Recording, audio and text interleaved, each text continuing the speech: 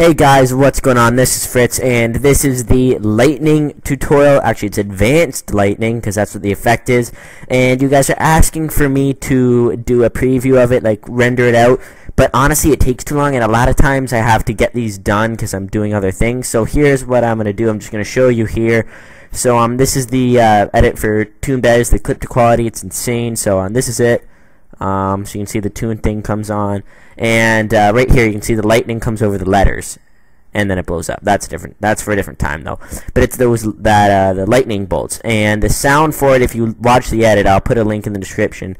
It goes like literally. All I did for that is I looked up here. I searched up lightning sound, and I took like the first one. So that's it.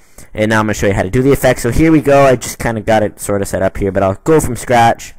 Let's get rid of all that stuff. So here we go. What I'm doing is, this is actually a really old motion track. See there, it goes like whoosh, and then it shoots down there.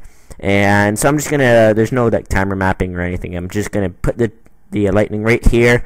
And then I'll show you how I kind of finger track it. I don't really know what the term is, but it's where you don't actually motion track it. You just kind of mess with the keyframes. So let's just jump right into this. Right click, we're gonna go to new, and then solid object, and it doesn't matter what color, black works, and we're gonna literally look up lightning, and you'll see under generate we have advanced lightning. So you can just drag on lightning, but if you're a toddler I'd recommend that, but I don't think any of you are. So we're gonna go to advanced lightning, and you can see there how much cooler it looks. So first thing you'll notice it's kind of ugly. Like you can see how we got the black on there, and you can mess with the glow, but what I do is I just change the mode to add, and there it kind of lightens it up and looks cooler. And then what we're gonna do from here is go over to lightning type, change it to strike, and there you go. You've got a lot nicer looking lightning. And so that's it. Right now you can see it's not moving. We just got like solid state unscientific lightning right there. So we're just gonna leave it here. And first thing we're going to do is we're actually going to kind of key track it, I guess is what we'll call it. So what we're going to do is we're going to keyframe the origin and direction. So that's these two little balls here. Balls, bad choice words. And then we're just going to go over a little bit, and we're just going to kind of adjust them. So it doesn't have to be exactly perfect, just as long as it, you can tell it's tracked. So we're actually going to cut the layer so that way we don't see it before. And it's just gonna go like there, and it just sort of like just tracks. It is lightning, and it will be fast, so it doesn't have to be perfect.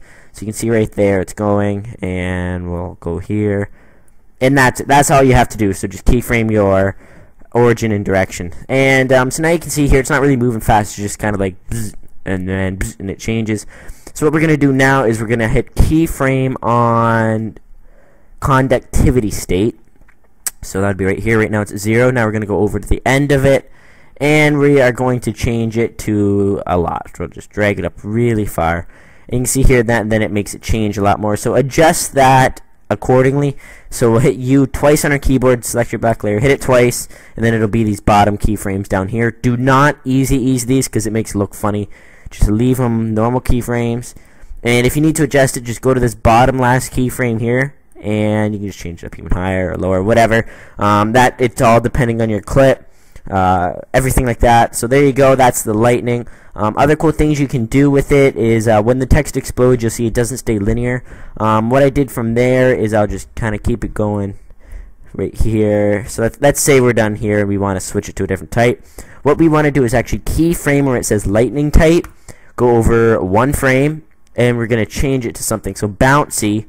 You get this weird like ball of just shenanigans. Strike, obviously we know that one. Direction makes it come down like you could have it up in the sky, for example. Omni, this one kind of goes wherever, I guess. It's not really all that good.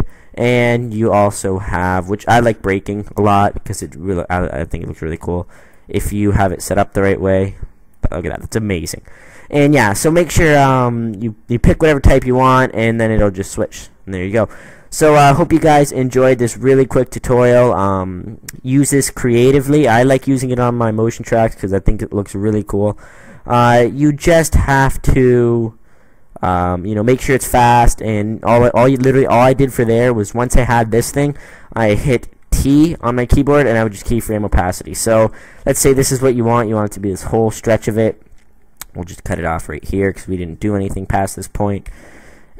Let's say we want a quick burst, so we're going to hit T, keyframe at 100, go down or go over 1 frame, down to 0. We'll keep it there for a while, go over here maybe a couple seconds ahead, hit this little rectangle sideways square thing, diamond, it's diamond, and bring it back up. And then that way you can see there it just kind of appears, disappears, and you want to make it really fast, so just keep hitting the diamond to make the keyframes. And pretty straightforward. If you don't get this, then you're stupid, and just watch it again.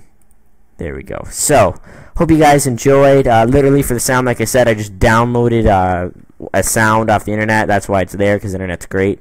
And yeah, hope you guys are enjoying these things. See you later. Bye-bye, boys.